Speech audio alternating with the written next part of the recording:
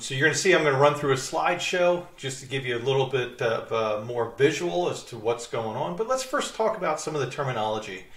Because you know a lot of people like to use the terms in EDI that make it seem as though it's a lot bigger and a lot harder to do than truly what it is. So I'd like to try to break things down and make it easy for you.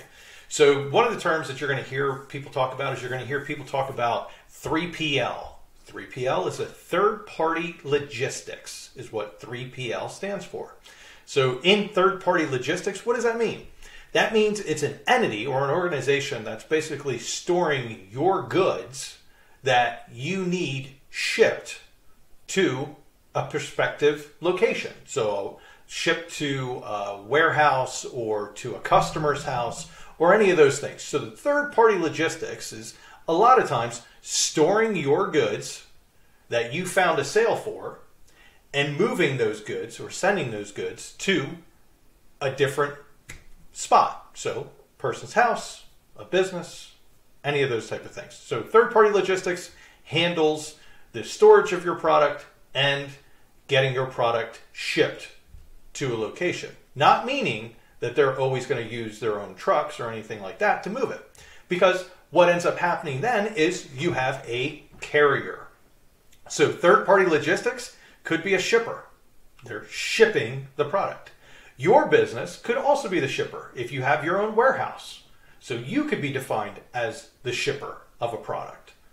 The carrier is who is moving that product, who is taking that product from the warehouse and delivering it to a business, to like a Home Depot, a Lowe's, any of those type of things, or delivering it to somebody's house. So carrier we have is the person that is, or individual company that is actually taking the goods and putting it on the truck and delivering it to an entity. So that's where we have those two pieces. Now you might have another thing that's thrown out there. It's called LTL, which stands for less than truckload. So if you're shipping a box truck and that box truck is half full, well, that's an LTL. That's a less than truckload.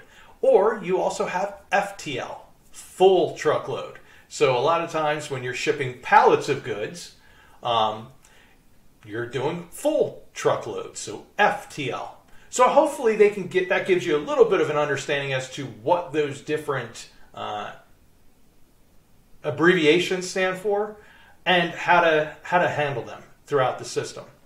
So if we go ahead and we're looking at what we have here is we have a shipper. This shipper has a product that they need to send and they're asking or requesting a carrier to send it. So in EDI, they're going to use a motor car carrier load tender, or also known as a 204.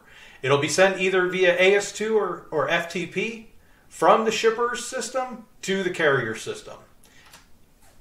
In response, the carrier is going to go ahead and send back a response to a load tender, which is a 990. So that's saying, hey, yeah, we can take that product and we can go ahead and we'd love to deliver it for you.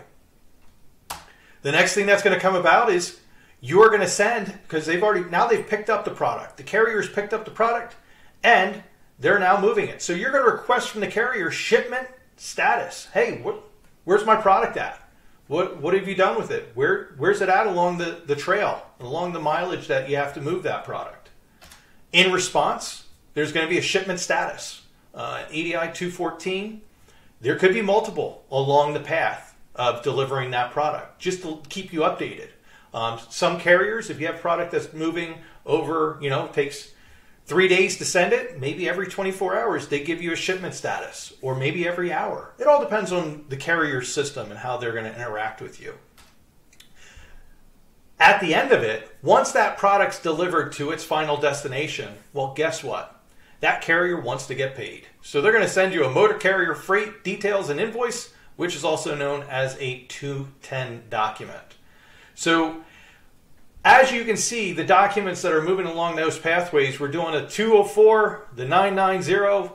You're also going to be looking at dealing with a 213, a 214, and a 210. If you have any questions, you have anything that comes up, some inquiries that you want to get a little bit further in depth with, don't hesitate to reach out. That's what we're here to do. We're here to help you